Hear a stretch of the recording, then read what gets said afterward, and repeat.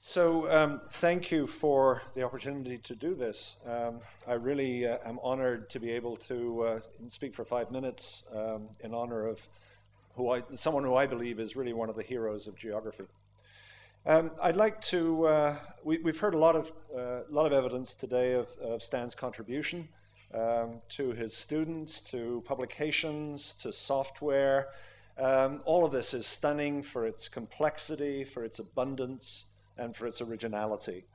Coming from the other side of the Atlantic, I can say that all of this, all of Stan's reputation that we've heard about today here, is also true among American geographers, where he is very deeply respected for his contributions to the MAUP, to GAM, to region building, to geodemographics, and to many, many other things.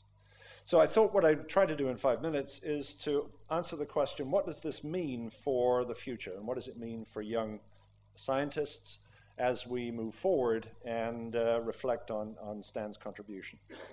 And let me start this by saying that much of what we do in quantitative geography has been the attempt to apply standard statistical ideas to the geographic case. These are ideas, of course, which came out of work with experimental plots at agricultural research stations, with samples of participants in psychological experiments, essentially controlled experiments. And yet what we work with, of course, in the geographic world are natural experiments, experiments under which we have no control. And unfortunately, this world of geography requires radically different assumptions. This is not the world of experimental agriculture or experimental psychology, and yet the methods we use are those methods.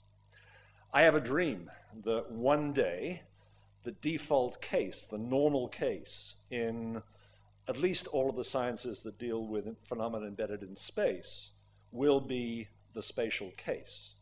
It will be the assumption that spatial dependence is always there, that spatial heterogeneity is always there.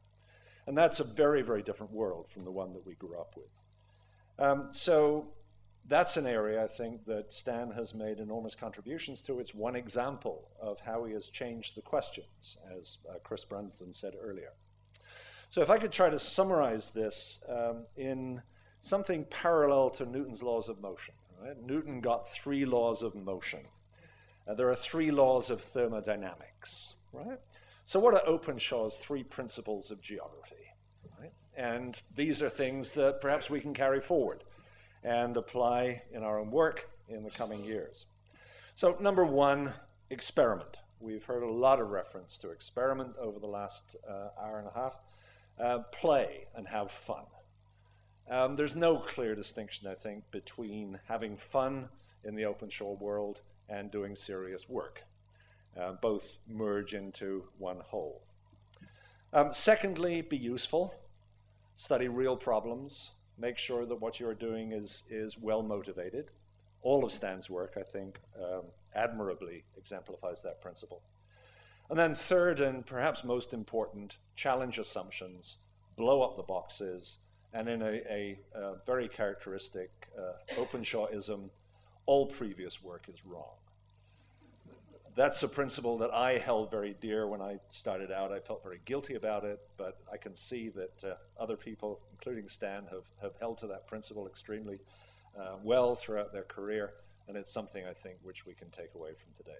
Thank you.